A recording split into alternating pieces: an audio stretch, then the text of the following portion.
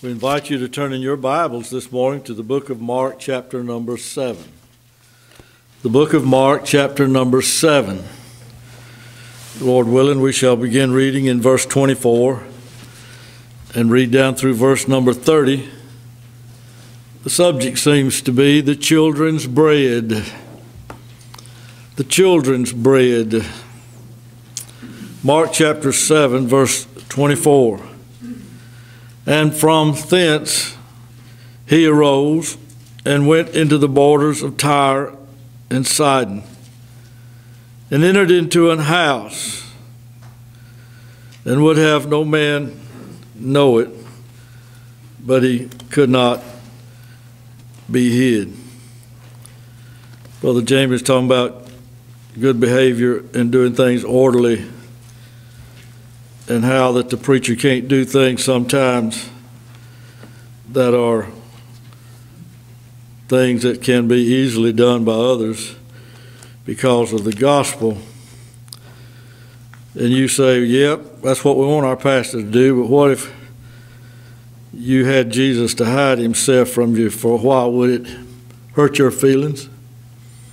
You say, he's trying to ignore me. You have to be careful in dealing with a true gospel ministry to make sure that you're relating to Christ. And though you don't understand by experience what that pastor's going through, you pray for him, and even if you don't understand, you try to support it. And he entered into an house. We don't know whose house it was. Don't really care because the Bible don't mention it to us. And I don't try to look for things that the scriptures don't tell you.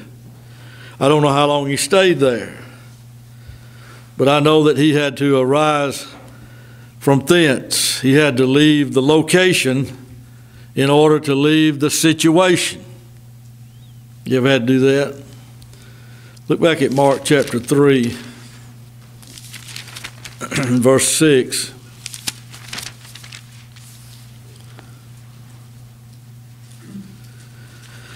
Mark 3:6. And the Pharisees went forth and straightway took counsel with the Herodians against him, how they might destroy him. What did Jesus do? But Jesus withdrew himself. Sometimes the preacher withdraws in order that he might preserve the gospel, not so that he might take it away from you. Did anybody hear that? But Jesus withdrew himself with his disciples to the sea, and a great multitude from Galilee followed him, and from Judea, and from Jerusalem, and from Idumea, and from beyond Jordan, and they about Tyre and Sidon, a great multitude, when they had heard what great things he did, came unto him. This same song, second verse. The Pharisees have just chastised him and his disciples for making void the tradition of men. And he said, you make void the commandments of God by your tradition. And them not liking what he said, the disciples said, you do know that the Pharisees are offended by this, don't you? They even, again, seem to take the other side and kind of sideways like rebuke Jesus and say, you're making them folks mad. Well, he knew that better than anybody. He knew the devil that was in him. And so this is what he did. In verse 24 of Mark 7, from thence he arose, from the location and from the situation. He enters into a house, we don't know whose, it don't matter. It received Christ. And he didn't want anybody to know it, but he could not be hid. For a certain woman whose young daughter had an unclean spirit heard of him and came and fell at his feet. Somebody heard. Somebody said, you know, the healer is over at my cousin's house, and here we go. And so this woman is not going to be denied. She's going to track him down. The woman was a Greek, a Syrophoenician. Now, that's a biblical word, and you just let it roll off your tongue like I did for a long time before I tried to find out just what in the world is a Syrophoenician. Acts chapter 2.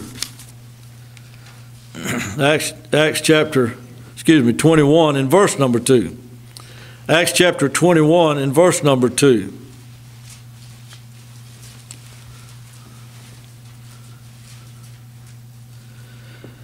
Acts 21:2. And finding a ship sailing over unto Phoenicia, that's the Phoenician, we went aboard and set forth. And when we had discovered Cyprus, we left it on the left hand and sailed into Syria. There's your Syro. It's the part of Phoenicia that was belonging to the nation of Syria. It's a long coastal area, but it was the Syro-Phoenician location. And we landed at Tyre, for there the ship was to unladen her burden. So Syro-Phoenician is that part of Phoenicia that had to do with Syria. Okay? Want to help you read your Bible. Back to Mark chapter 7. The woman was a Greek, that is a Gentile, a Syrian Phoenician by nation. And she besought him that he would cast forth the devil out of her daughter. But Jesus said unto her, let the children first be filled. He didn't say first be fed. For it is not meet or fit to take the children's bread and cast it unto the dogs. And she answered and said unto him, yes, Lord, yet the dogs under the table eat of the children's crumbs. You can always tell in a restaurant when you come in and you see a high chair and tons of food on the floor who was just there.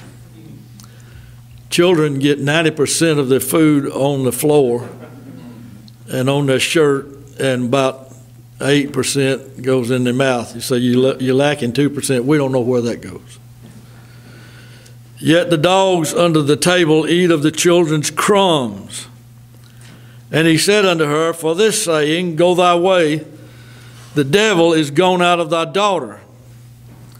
And when she was come to her house, she found the devil gone out, and her daughter laid upon the bed. She wouldn't let Jesus have rest at this house in verse number 24 until she had rest in her house in verse number 30. As far as I can ascertain, this passage, this event, is recorded by Matthew and by Mark. Mark gives us some things that Matthew doesn't. I thought it best, because of the brevity of it, to read it to you this morning out of the book of Mark. Mark was not there. He got his information from Peter. Matthew was there as one of the disciples, and he was writing firsthand. So there's the difference. One of them is like a reporter interviewing people and say, what was it like, and taking notes, that's Mark, and then writing a summary from all that he was told from the Apostle Peter. But Matthew was there firsthand, and so his is more lengthy and in different detail. So here was this woman, and it is a certain woman, and she has a young daughter. She is not asking for help for herself. She is asking for help from the fruit of her womb. That one that she's asking for help is not there yet. She's back in another location and in another place. The birth, I don't know how involved it was to cause the demonic possession, but the only relationship between the woman and the daughter was the birth. The daughter came forth from her, and now she's possessed with the devil. And she's not there present, pressing Jesus. She needs saving and healing from a distance. Because of things that I hope the Lord will help me make clear to you today, I see her as a picture of the Gentile church. The Holy Spirit has not come yet, and Jesus said, "Go ye into all the world." He is here saying, "I came to feed the children of Israel." So the woman of Greek pictures the Gentile church, and she's not there but for those that would follow. We were sometimes darkness, all of us Gentiles. We were not raised up under the law. We were not raised up under the training of Moses and the prophets. We were Syrophoenicians, kind of mixed breeds. But we had a problem. We were led about by the devil, by the powers of lust and his deception, and we lay yonder at a distance. Some of us on foreign shores, some of us 2,000 years away, just got saved this couple of weeks ago. But we got problems. Syrophoenician woman, wasn't a man, represents a bride. A Greek church, a Gentile church, going to have some offspring that's in bad trouble. Nobody can help us but the Lord Jesus Christ. But he's going to teach her a lesson and teach us a lesson as how to approach him as Gentiles, I hope, before this day is over with. In Mark chapter 7 and verse 25, it said the daughter had an unclean spirit. Look at Ephesians chapter 2. To whom was the book of Ephesians written? The church at Ephesus. Is that inside the borders of Israel? What's the answer? No. So these are not Jews. Therefore they are Gentiles. The Gentile daughter had an unclean spirit. Ephesians chapter 2, verse 1. And you hath he made alive or quickened who were dead in trespasses and sins. If you were dead in trespasses and sins, then he made you alive in the spiritual realm. You were alive in the physical, but you were dead to God in trespasses and sins. Wherein, in those trespasses and sins, in time past, you walked according to the course of this world. Read me down to the next comma, please. According to the prince of the power of the air. Listen, the spirit that even now worketh in the children of disobedience. Gentile believers were quickened by the Holy Ghost because they were spiritually dead. And we find out, dear soul, that it was, as it were, the person of Jesus of Nazareth, with whom we have had no personal contact, but has saved us from afar. Long before America was discovered, much less gained her independence, the man, Christ Jesus, that this woman approached was already back in heaven. So she represents the Gentile church who has an offspring that is going to be led according to the prince of the power of the air. She is going to be dead in trespasses and sins. The spiritual man in her is unclean. All men, women or men, either one, of either sex, have a spirit. It's an unclean spirit till God cleans us up. And it says in verse 3, among the children of disobedience, we all had our manner of life in times past. What were we doing? Fulfilling in the lust of the flesh, fulfilling the desires of the flesh, fulfilling the desires of the mind, and were by nature the children of wrath, even as others. Chapter 4 of Ephesians in verse 17. This I say, therefore, and testify in the Lord, that ye, next word, that ye, what does that mean? Right from this point on, now that God has saved you and quickened you and saved you from your trespasses and sin, from now on, how is he going to tell us to walk? That ye henceforth walk, negative, he's going to tell us what not to do. Henceforth walk not as other Gentiles. Wait a minute now, if it's other Gentiles, then we must be Gentiles too. But there's a henceforth with us. God saved us. So I'm still a Gentile, but I'm a born again Gentile, thank you, sir. And I don't walk according to that course anymore. The devil don't have sovereign authority over me like he used to.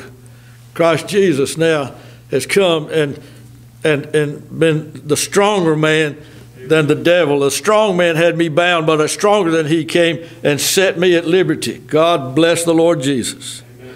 Listen, that ye henceforth walk not as other Gentiles walk, in the vanity of their mind. She had an unclean spirit.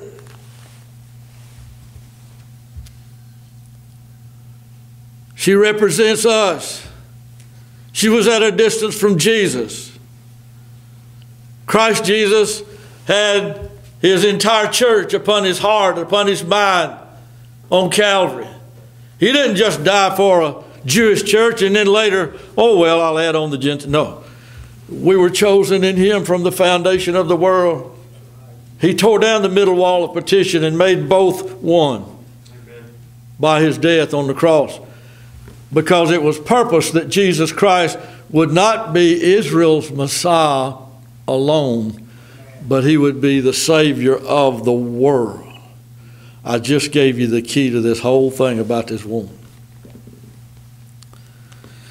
Having the understanding darkened. That's where we were when we walked like these other Gentiles before we got saved. We were alienated from the life of God through the ignorance that is in them because of the blindness of their heart. This is what her daughter represents. Chapter 5 of Ephesians, verse number 8.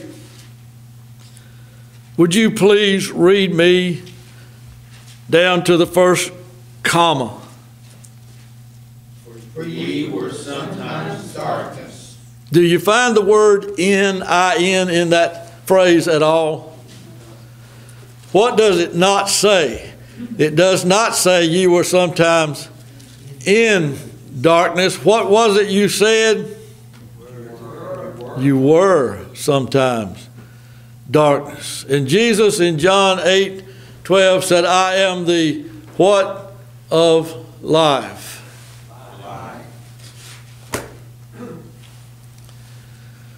So the Lord here, hiding himself from the masses of Israel, is found by a persevering woman, not for herself, but for her offspring. Her offspring was in a bad shape.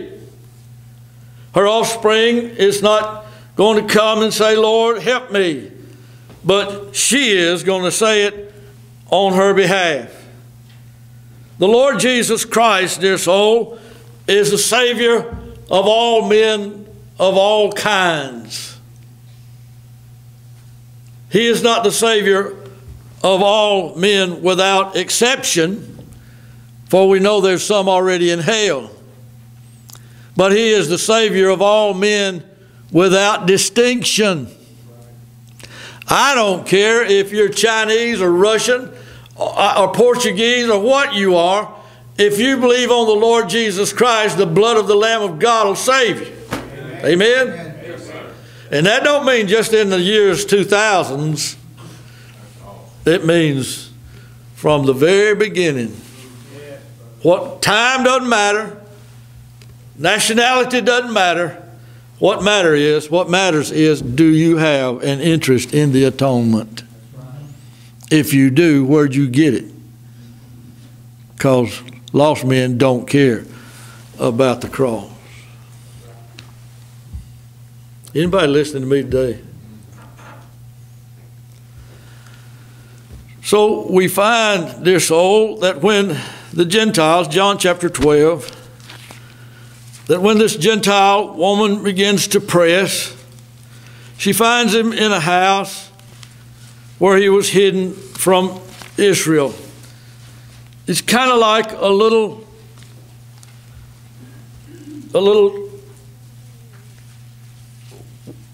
what do you call them indentations in a lake where you can get out of the storm? Culvert? Cove. Say it again. Cove. A cove, thank you. It's like a little cove where Jesus pulled his ship in and there prepared himself to hide from all else and be found by her. And believe you me, this gave this old Gentile opportunity of praise and thanksgiving this past week as I sought to crack this scripture. I can't do it. It's just Greek to me. And the Lord began to open it up, and I began to see myself in it. That's when you got something, when you can see yourself in it. But it's better to see it in yourself. See it inside of you. John chapter 12, beginning with verse 20. And there were certain what? Greeks. What was this woman? A Greek. And there were certain Greeks. What's another word for what this woman was that also starts with a G? Gentiles. And there were certain Gentiles, Greeks, among them that came up to worship at the feast. The same came therefore to Philip, which was of Bethsaida, of Galilee. Galilee is of the Gentiles. You do understand that. And desired him, saying, Sir, we Greeks, we Gentiles, we would see Jesus. Philip cometh and telleth Andrew. And again, Andrew and Philip tell Jesus, I don't know what to do. You got to help me. I don't know whether to say this to him or not. What's the first word in verse number 23? Amen. It's a continuation of the thought. And the first four words are? Jesus answered them. And Jesus answered them, right? Who did Jesus answer? Whom did Jesus answer? Philip and Andrew, right? You sticking with me? In other words, I don't care if you do have that little doodad behind the number 23. It says there's a new paragraph. You forget that doodad. Your Bible publisher put that on there. Maybe yours ain't got a doodad on it. Mine's got, looks like a P turned backwards with two lines going up and down. Listen, it don't matter about that. This is not a breakup of the thought. This is the person of the Lord Jesus answering Philip and Andrew concerning the message that they gave him that Gentiles were wanting to come to you. Now, what did Jesus say in answer to that news? And Jesus answered them saying, the hour is come that the Son of Man should be glorified. What does he mean by that? Verily, verily, surely, truly, I say unto you, except a grain, a corn of wheat, fall into the ground and die, it abideth alone. But if it die, it bringeth forth much fruit. That which the Gentiles brought upon the Savior was an awareness of his death, burial, and resurrection. He is that corn of wheat. He is that seed of wheat that he has to die. You don't plant, dear soul, a roasting ear of corn into the ground. It'll rot on you. It has to die. Wait till it becomes hard and becomes seed. Dear soul, you don't take the flour that you made out of that fresh grain and put it in the ground. You ain't going to have anything come up. You're just wasting flour. You wait till the wheat dies and it becomes seed. Then you put it in the ground. Therefore, God said, I'm not going to abide alone. If God, the mighty maker, has to die, that's what I'm going to do for man, the creature's sin. If it requires everlasting life to die, that I might not abide alone, I'm going to do it. Deep stuff, folks. And it was brought to his mind, not by Andrew and Philip, but by the presence of Gentiles. Now, does God change? I change not, therefore you sons of Jacob are not consumed. Jesus Christ the same yesterday. Amen. So if Greeks had this influence upon him here, in Mark 7, a Greek woman would have the same influence on him there. Ta-da! Got your attention yet? Verse 32. When I stopped reading me one word, just one now, it's a little bitty word, and part of it's got two letters. It ain't but two letters in it, one of them used twice. John 12:32. And I, if I be lifted up from the earth, will draw all. Now the next word's not in the original, but it's there for clarity. It doesn't hurt anything. All men unto me. He begins to talk about his death, burial, resurrection, ascension. And he said, that's what I'm going to do. God's going to die, and the Gentiles are those that's going to come in too. Because I want you Jews to understand something. I have sheep you know not of. Another fold I have. And I'm not going to leave a single one of them out. All that the Father giveth me shall come to me, Jew or Gentile. And if you come, I won't cast you out. Isn't that good? That's better than Kentucky Fried Chicken. Listen, John 3:17. Are your minds being open yet?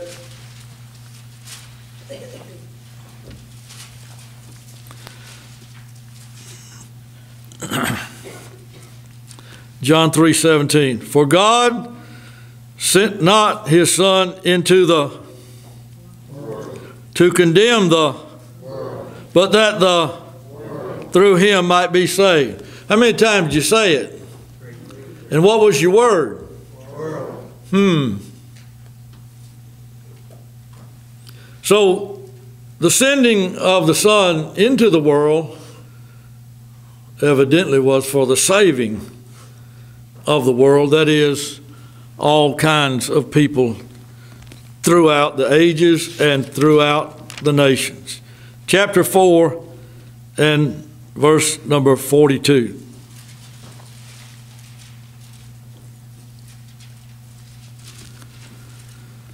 When I stop, you finish the verse, okay? John 4:42.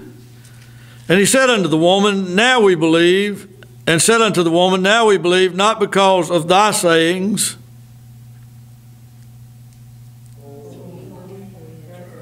That is so pitiful.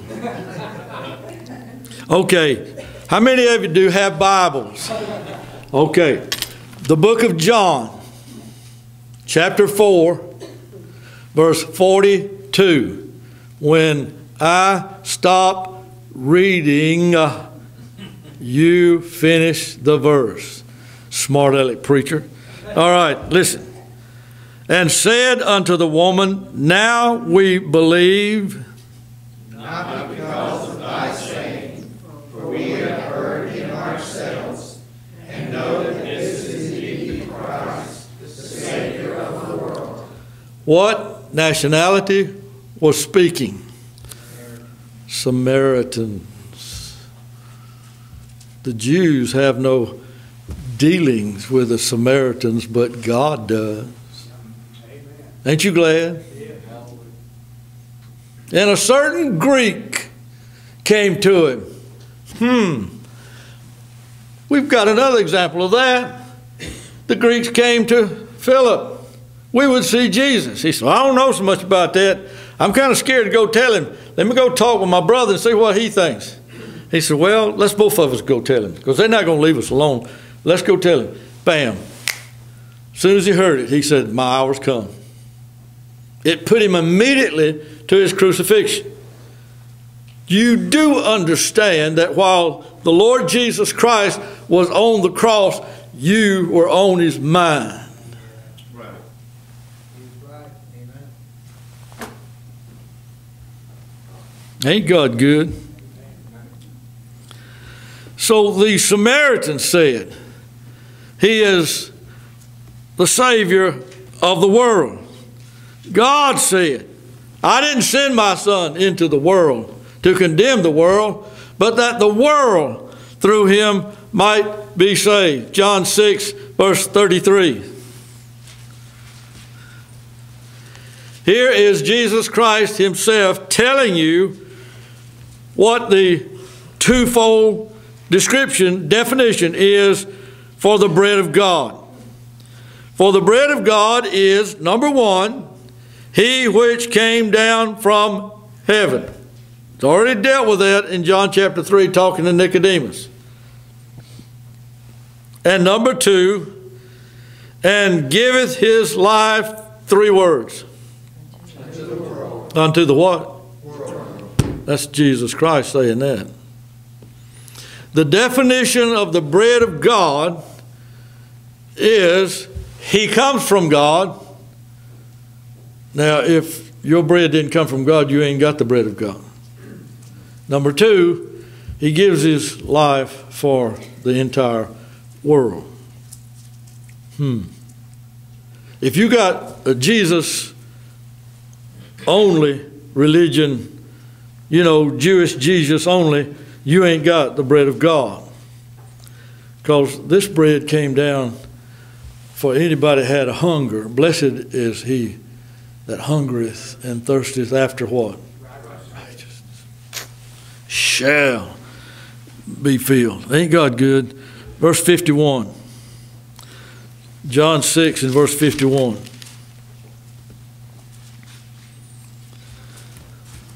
Now, are you going to go wimpy on me, or are you going to stick with me?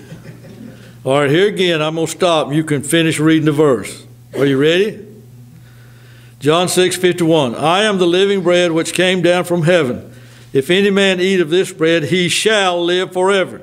And the bread that I will give is my flesh, Which I will give for the life of the world.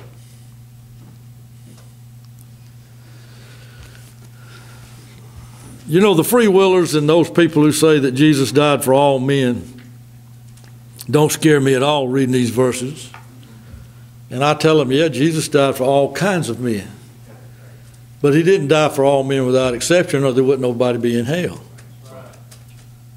Well, they just didn't believe. Wait a minute. Did he die for all the sins of all men? Then isn't unbelief a sin? Then if he died for all the sins of all men, and one of the sins is unbelief, nobody would be in hell. But he didn't die for all the sins of all men without exception.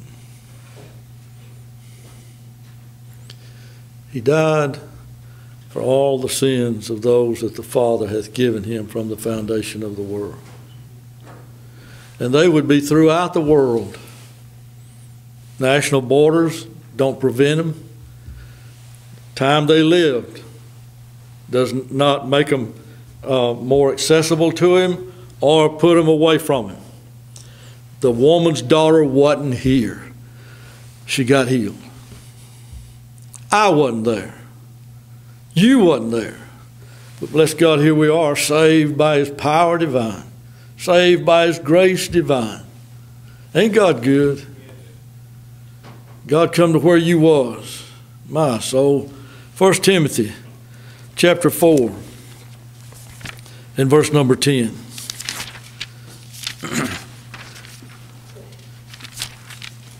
Dear soul, you need not let your religion get in the way of your understanding of Christ.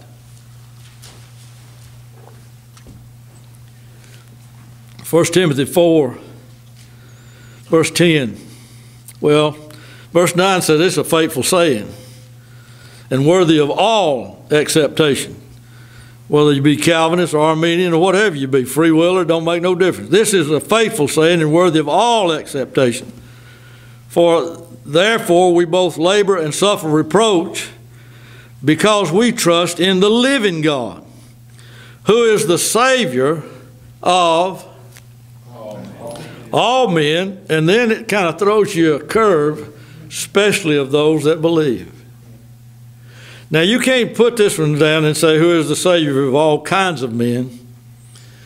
This one says that word Savior is talking about one who preserves natural life, because the devil would have killed all of human beings if he could have. And so this verse tells you that Jesus Christ is the one that sustains all human life, but he especially and with grace sustains those that believe. You like them apples? Look it up. 1 John 4:14. You didn't know you was going to have to do a Bible study when you come to church, did you? How terrible. We had to study the Bible at church. We want to see a dog and pony show. 1 John 4:14.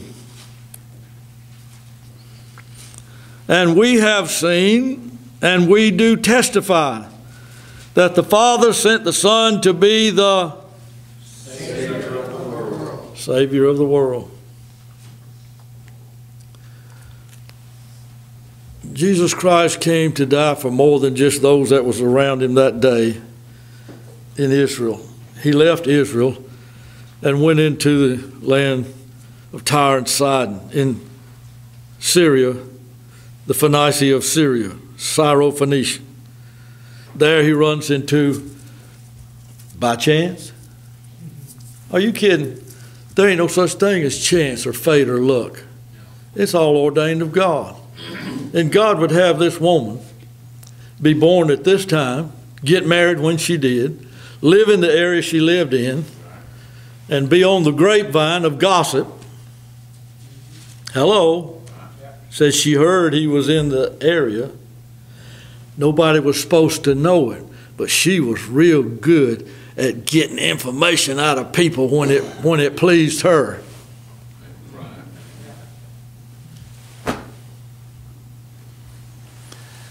And that wasn't just because she's a woman. Ladies, don't take all that by yourself. But God had ordained it.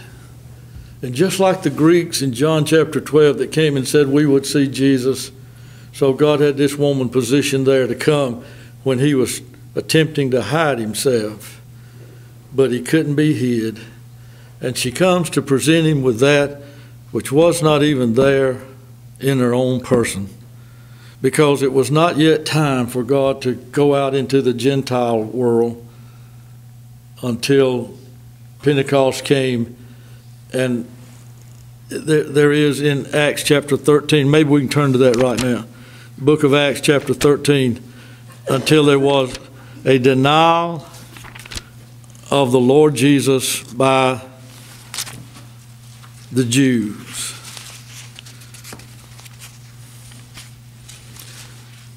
Now, I don't know where I'm going here. Let's see. Acts chapter 13 and verse number 14. But when they departed from Perga, they came to Antioch in Pisidia. There's two Antiochs. This is one's in Pisidia. And went into the synagogue on the Sabbath day and sat down. All right, who do you imagine it was in the synagogue? If it had a synagogue, it had to be the Jews. And after the reading of the law and the prophets, and the rulers of the synagogue said unto them, saying, Ye men and brethren, if you have any word of exaltation for the people, say on. You better be careful doing that, or else you better bring your lunch. Verse 22. And here's the excerpts of Paul's sermon. It says in verse 16, then Paul stood up.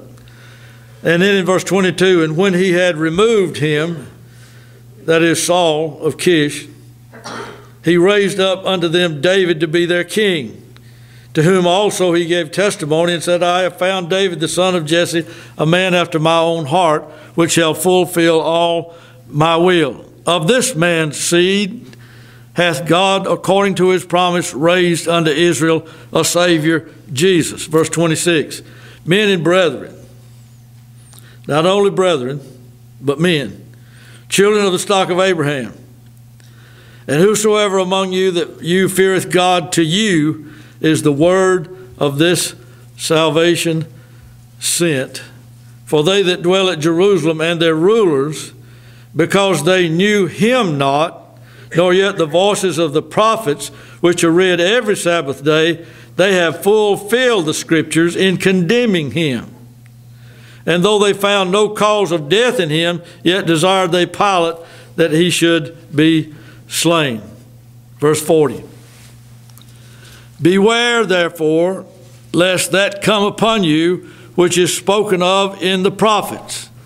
In Habakkuk 1:5, it says, Behold, ye despisers, wonder and perish. For I work a work in your days, a work which ye shall in no wise believe, though a man declare it unto you. And when the Jews were gone out of the synagogues, the Gentiles sought that these words might be preached to them the next Sabbath. It's beginning to change. It's going from unbelieving Jews over to Gentiles who are hungry. Blessed are they that hunger. Now when the congregation was broken up, many of the Jews and religious proselytes followed Paul and Barnabas, who, speaking to them, persuading them to continue in the grace of God. And the next Sabbath day came almost the whole city together to hear the word of God. But folks, they wasn't all of one mind. Listen. But when the Jews saw the multitudes, they were filled with envy. That's a demonic characteristic. And spake against those things which were spoken by Paul, contradicting and blaspheming. Then Paul and Barnabas waxed bold and said, it was necessary that the word of God should first have been spoken to you. Didn't Jesus use that word to the woman? Let the children first be filled. It is necessary that it come to you first. But listen, verse 46, very important. But seeing ye put it from you, and judge yourselves unworthy of everlasting life, read me the rest of the verse. Lo, we turn to the Gentiles. You can't feed anybody that's not hungry. On Thanksgiving Day, when you headed to Grandmama's house, the horse knows the way to carry the sleigh through the open fields and across the snow and all that stuff. If that horse stops at McDonald's and y'all load up on Big Macs, it don't matter how much she has toiled and labored. If you ain't hungry, you ain't going to eat nothing. They were first filled. And I've heard some of y'all, I'm telling you, I've never seen people eat like y'all do. It's amazing. At the poultry roasting, comments like, I don't think I'll ever have to eat again. Did you know what you just said? when you get so full, you don't want any more to eat. God said, I did it. I filled the children first. Now they've had enough of it. And the only hungry people I can find are the Gentiles.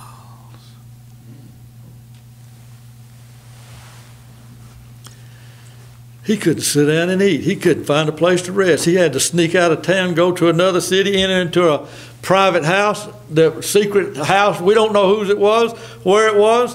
I don't know how long he stayed there, but he couldn't be hid. Why? Because there was a hungry Syro-Phoenician Gentile woman that had a hunger urging her so greatly she couldn't leave the bread of life alone.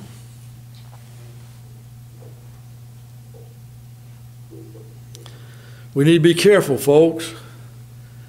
We have these fine gospel meals provided for us. You don't come over here without hearing the gospel. Say you don't. Say that you come over here and don't hear the gospel, I'll throw something at you. I know better than that. You hear the gospel if you come here. But if you ever get enough of it,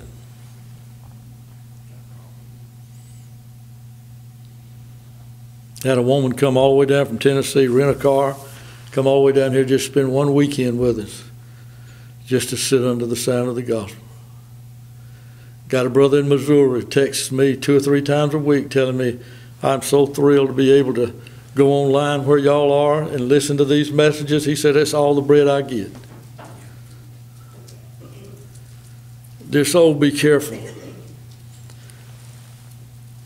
Don't ever get so full that you don't have a hunger for somebody to tell me the old story one more time.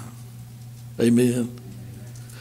And in verse 46, he said, it was necessary that the word of God should first have been spoken to you, but seeing ye put it from you, and judge yourselves unworthy of everlasting life, lo, behold, we turn to the Gentiles.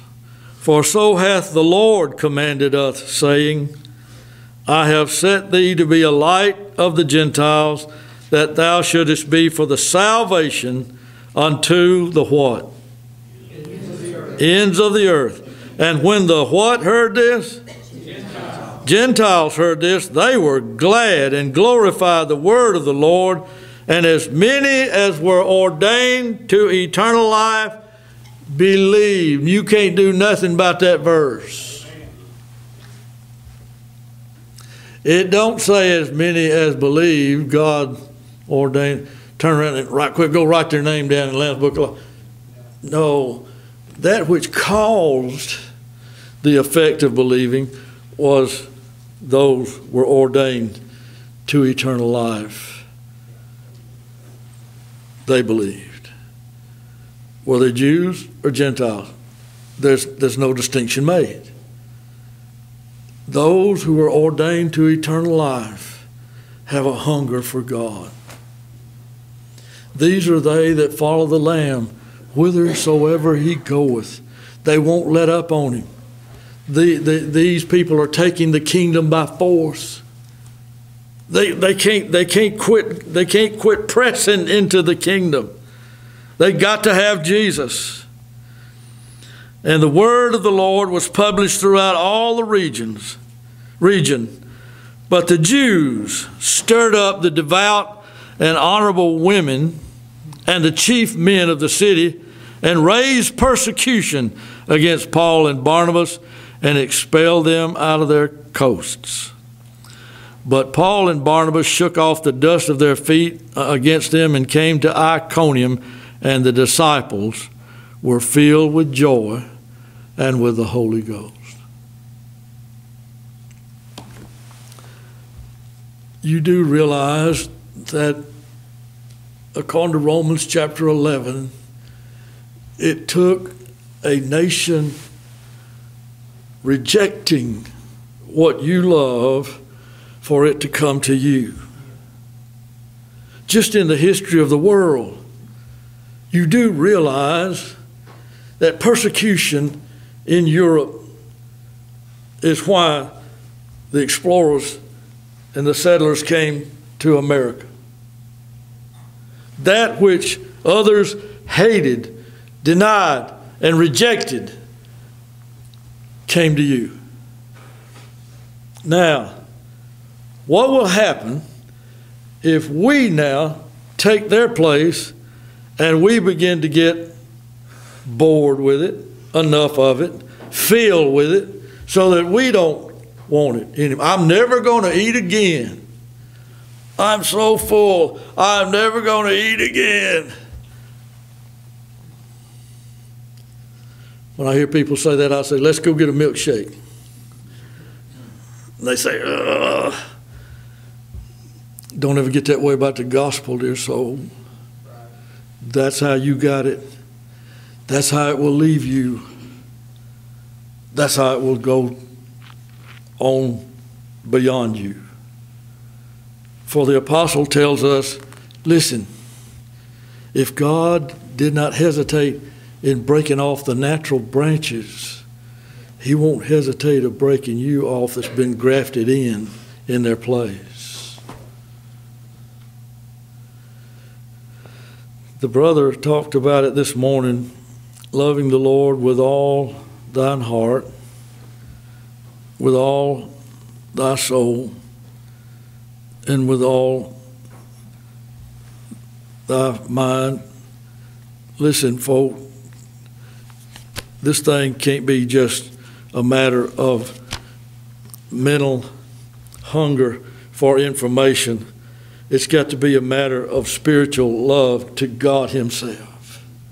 That's what it's all about. I want to leave you with this. Matthew chapter 15. I want to leave you with a question.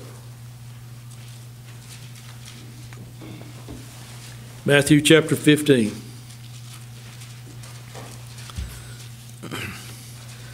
Verse 21.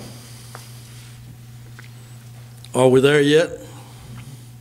All right, Matthew 15:21. Then Jesus went thence and departed into the coasts of Tyre and Sidon.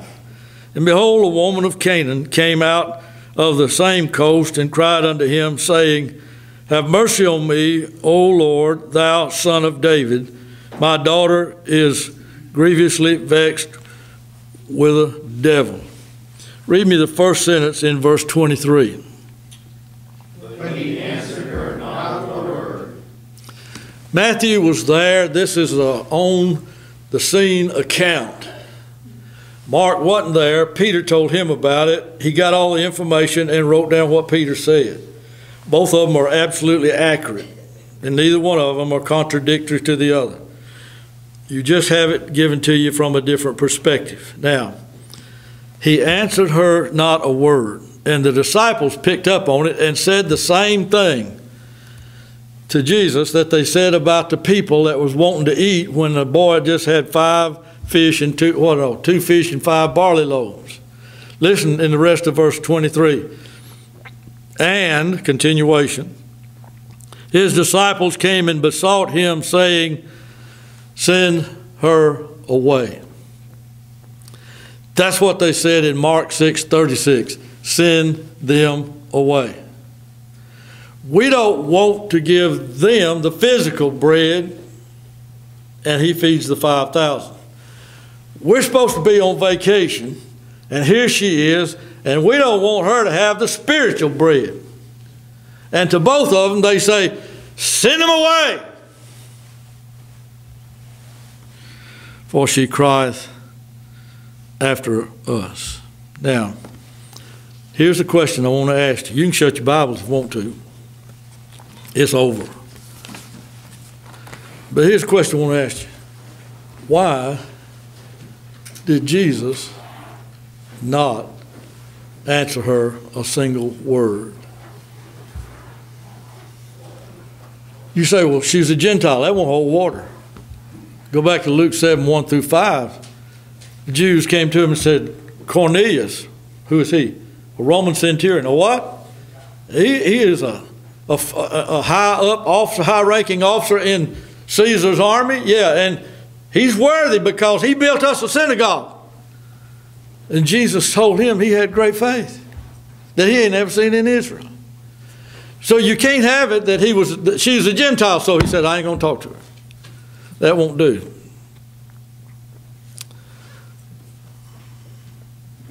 What about the woman at the well, the Samaritan?